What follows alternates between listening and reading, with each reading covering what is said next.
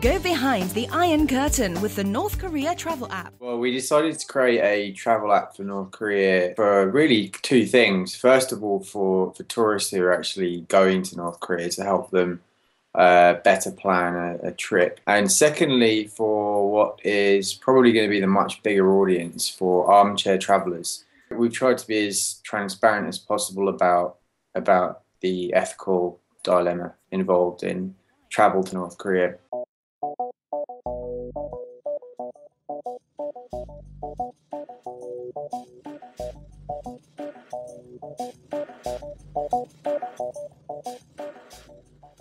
The app has almost everything that you'd kind of want in a typical tourist app.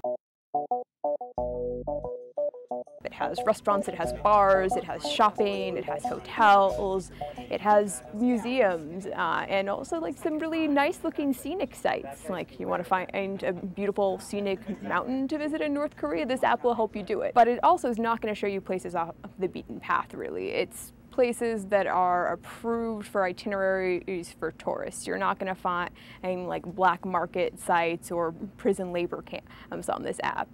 That's not the image of North Korea that it's selling. And it is selling something.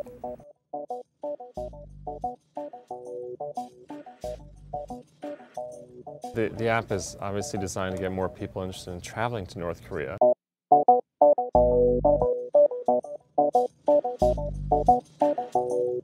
It's a bit of a tough sell, obviously. It's poor, it's oppressive, it's hard to get to. It's not your typical or average vacation spot. It's got its risks. There's a State Department travel advisory out which warns that you have essentially no rights. You're not supposed to show any sort of disrespect for any of the Kims, grandfather, father, or current ruler. The other question about anyone who's thinking about taking a vacation in North Korea might want to ask him or herself is whether you'd feel comfortable playing in a country where most people are deprived of their political rights and are in economically dire straits.